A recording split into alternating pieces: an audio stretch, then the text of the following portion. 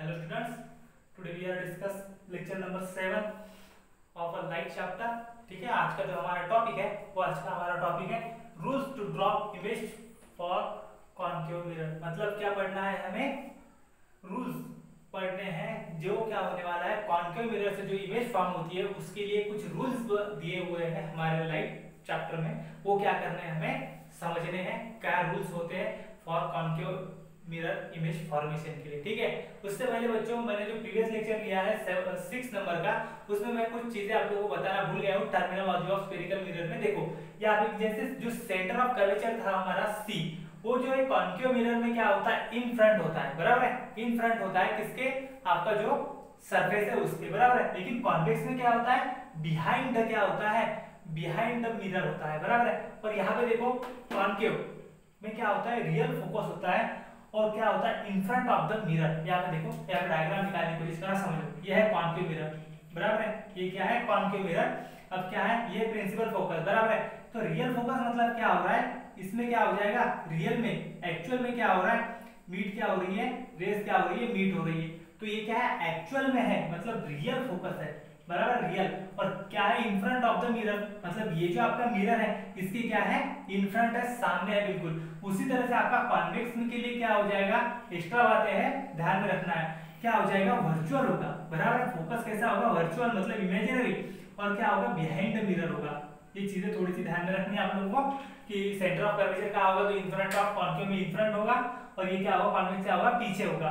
उसके बाद जो होगा तो यहाँ पे फोकल लेंथ भी देखो चेंज हो जाएगी, यहाँ से देखो फोकल लेंथ भी क्या हो जाएगी, रियल के लिए क्या हो रही है इस side in front of the mirror, और कॉन्वेक्स के लिए क्या हो जाएगी back side of the mirror, बराबर है। तो ये थोड़ी सी चीजें आप लोगों को ध्यान में रखनी है अबाउट द स्फेरिकल मिरर। ठीक है, तो आज का जो टॉपिक है जो डिस्कस करते हैं, देखते हैं रूल्स। ठीक है, तो देखो यहाँ पे रूल्स लिखे हुए हैं मैंने, यहाँ पे एक रूल्स यहाँ पे आपको ड्रॉ करके दिखाऊंगा। ठीक है, सबसे पहला रूल देखो यहाँ पे क्या बोला हुआ है, अ ray of light which is parallel to principal axis of a concave mirror.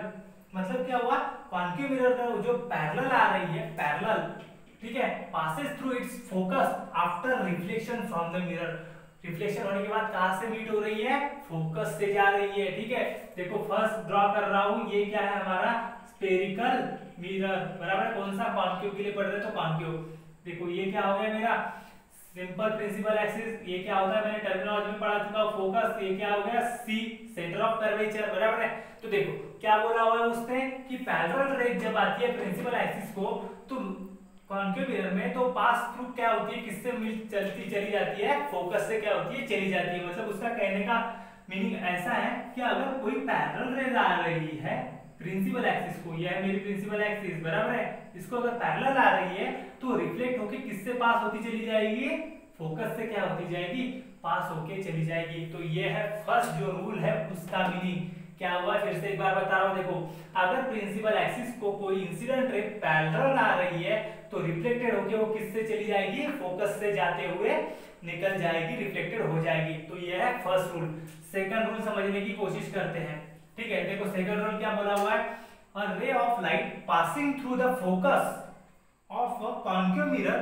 मतलब क्या बोला हुआ उसने, एक एक निकाल के दिखा रहा हूं। देखो ये है हमारा कॉन्केव मिरर, बराबर है, ये है हमारा प्रिंसिपल एक्सिस, ये है हमारा फोकस, ये है हमारा सेंटर ऑफ कर्वेचर। क्या बोला हुआ है light rays passing through the focus, focus से पास होती हुई गुजर रही होगी, बराबर है, ये फोकस से जाती हुई पास हो रही है, बराबर है। तो क्या हो रही है concave mirror becomes parallel to the principal axis after the reflection. मतलब क्या हो जाएगा कि रिफ्लेक्शन होने के बाद वो क्या हो जाएगी पैरेलल हो जाएगी किसी इस प्रिंसिपल एक्सिस को।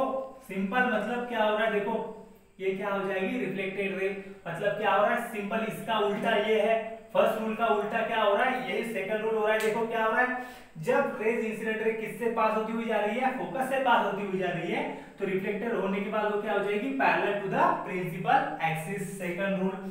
थर्ड रूल देखो क्या बता रहा है, थर्ड रूल बता रहा है अ ray of light passing through the centre of curvature. यहाँ पे देखो फिर से निकाल दिया मैंने मिरर, मेरा कौन सा कॉन्केव मिरर, बराबर है। अब क्या हो रहा है ये प्रिंसिपल एक्सिस, यह है मेरा फोकस और यह है मेरा सेंटर ऑफ कर्वेचर, बराबर है।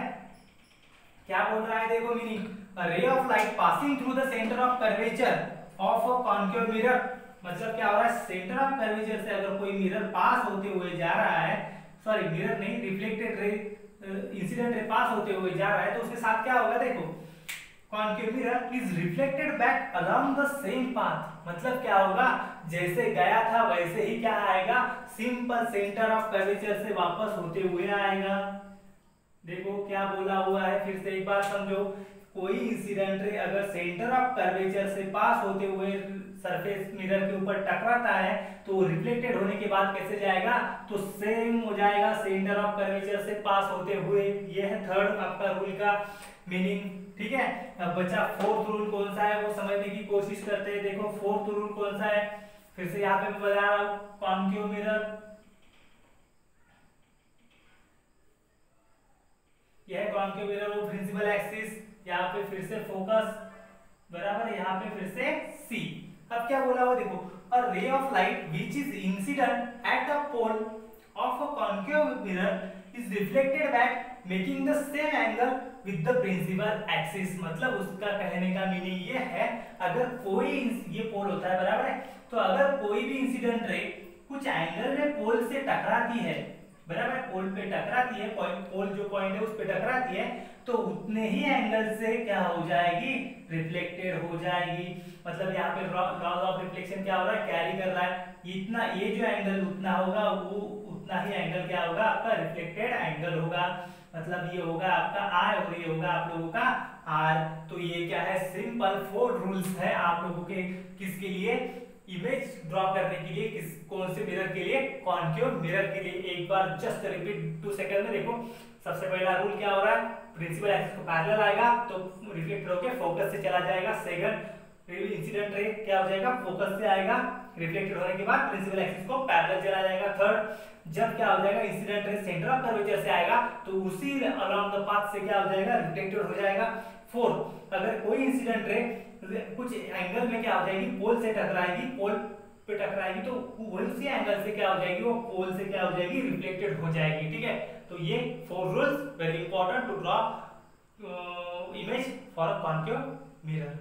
Thank you.